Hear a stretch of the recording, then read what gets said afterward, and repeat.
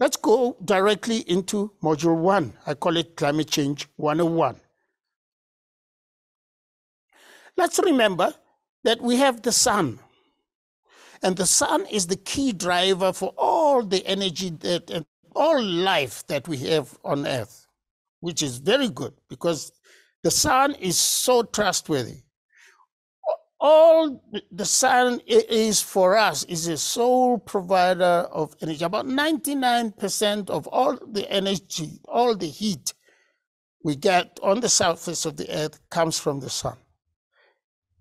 And the only difference is at the poles, near the poles, the angle of incidence is bigger. The amount of area covered here is greater by the same amount of energy that is covering at the equator. And hence, therefore, we have cooler climates towards the poles, whilst at the tropics, around the tropics, we have warmer climates because all of the heat, all of the energy is concentrated into that small area compared to the larger area here at the angle of incidence is smaller towards the poles. So what happens to the incoming solar radiation? It is almost constant. All the energy that we get from the sun is almost very constant year in and day out. Of course, it's going to vary from one season to the next, but all of this is almost, all of it is visible light. There's a bit of infrared light energy, and there's a bit of ultraviolet light as well.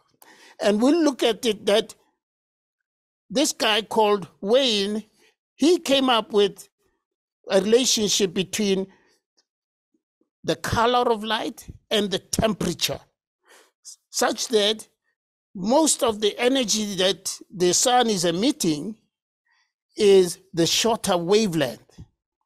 So it may be scattered, it may be reflected, and it can be absorbed.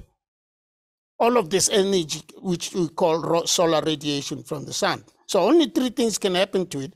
We can scatter it, reflect it, and absorb it. So the energy processes that happen to the Earth and inside that we see in the atmosphere are either a result of scattering, reflection, or absorption of the energy that comes from the sun. So it is important that we understand that, therefore, the energy coming in from the sun must be equal to the energy coming that the Earth is giving out.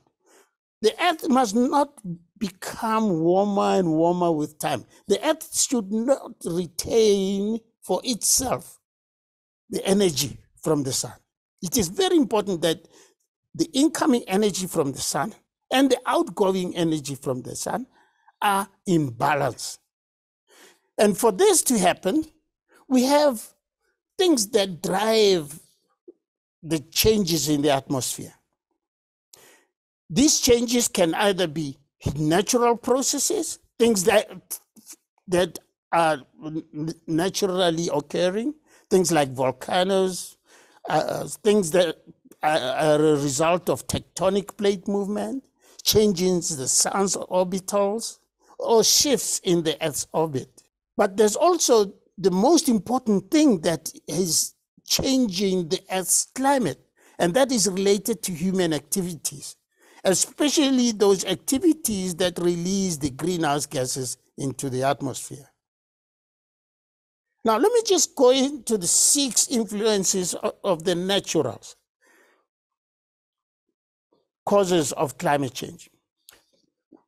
We all know now that there are plate, the Earth is made of several plates. It's like a jigsaw puzzle. It's like a tortoise skin shell, all put together very nicely. And along these different plates, we have tectonic movement. And that's what causes all the earthquakes and earth tremors, etc., etc. And these have been going on and on for millions of years. And therefore, climate has always changed in the past. Also, we've also had volcanic eruptions. We have had, as the volcanoes erupt, they throw large amounts of ash, dust, and smoke. And sometimes these last very long amounts of time suspended in the atmosphere. And as a result, sometimes they partially block the transmission of solar radiation to the Earth's surface for long periods, months or even years. And therefore, they can cause a cooling of the temperature and therefore some bit of natural climate change. As a third one, we also know that the sun itself is like a glowing charcoal. Sometimes it is bright red, but we don't see it because, again, remember, it's dangerous to look at the sun, so don't try that at home.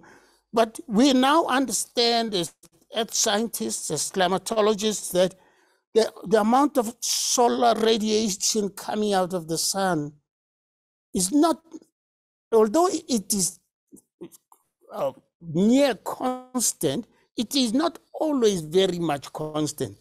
The amount of variation from one year to the other is or 1 millennia to the other is very, very small, and it doesn't last very much long. But we know that these long-term and short-term variation in solar intensity also affect the global climate. There's a guy called Milankovitch. He's late already, but Milankovitch studied the Earth's orbit, and he found that although sometimes we're saying, assuming that the Earth is revolving around the sun and rotating around its own axis, those two orbitals are not necessarily perfect cycles. They have changed. He's described changes in the cyclical changes in the eccentricity of the Earth and the obliquity of the precession of the equinoxes. So, in a sense, therefore, what he's saying is the Earth is like a wobbling circulation. It's not a perfect circulation, and these variations in the Earth's orbit, therefore, both in the rotation and in the revolution around the sun, lead to changes in the seasonal distribution of sunlight, and therefore these affect and have affected in the past climate. And these are natural. There's nothing you can do about them.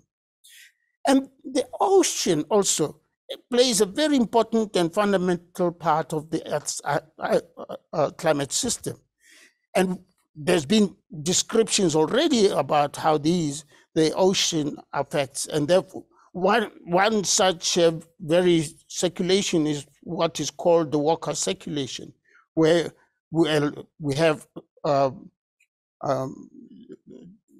the El Nino southern oscillation affecting, every time the sea surface temperatures goes up, we get a drying, and we have different climates. And we know, for example, in Southern Africa, that El Nino, almost 70% surety that we're getting drought, whilst at the same time El Nino for each African coastline countries, it means floods. So you can see that whatever happens in the ocean will affect the climate, albeit on a very short term, etc. But then there is the human influence. We now know that human activities are possible contributors to climate change, and that these are influencing the climate. I've given you a few slides, about 3 slides on Fourier, and how he came up with this concept of a climate change and the greenhouse gas. It's a very old concept, the greenhouse gas. What Fourier said was, well, without the atmosphere, if the Earth doesn't have the atmosphere, we could have the Earth's temperature being as much colder by about minus 18 degrees Celsius. So the atmosphere that we have is very, very important for us. We need to make sure we look after it. It's not very thick. The thickness of the very active atmosphere for us is about between 20 to 30 kilometers. This is a very thin, delicate layer above us. And that was the realization that Joseph Fourier reminded us as early as 1827, that we must look after this something very precious. And that he is the one who coined the word the greenhouse effect. He said this little thin layer of the atmosphere where we find all the gases are nicely mixed, it is so important to us that it keeps the earth warm, like a greenhouse would for tomatoes or for whatever project you're looking at. And what's in the atmosphere? We know that we have water vapor, we have carbon dioxide, we have methane, we have halocarbons that we have now generated with the new discovery of chemicals, etc. And then we have nitrous oxides and ozone. So the greenhouse gases that we'll be talking about are largely these sort of gases that we find in the atmosphere. Like we said, energy in must be equals to energy out. We will find that as the light comes in from the sun, and it is incoming shortwave radiation from the sun, 20% of it is reflected by the clouds, 4% of it is reflected by water and land surfaces, 3% of it is backscatter, and mostly it is absorbed by the land surface and water, about 51%. Now, every time it is absorbed by the atmosphere, we start seeing the atmosphere give us a manifestation of the energy that it possesses. So, for example, the energy in the atmosphere can be described as either kinetic energy, which we call wind, electric energy, which we call lightning, sound energy, which we call thunder, etc., etc. But there's one very important energy, which we call latent heat of energy, hidden heat. And that energy that is absorbed by water vapor particularly, and as water evaporates, the result is water vapor.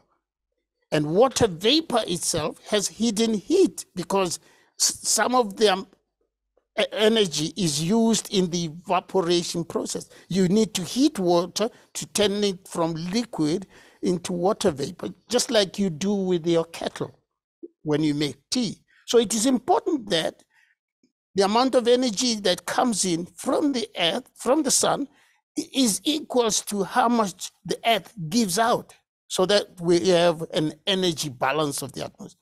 If you start increasing the amount of water vapor or evaporation or heating here or backscattering or any other form of incoming energy, then you are going to change the energy balance between the energy in and energy out.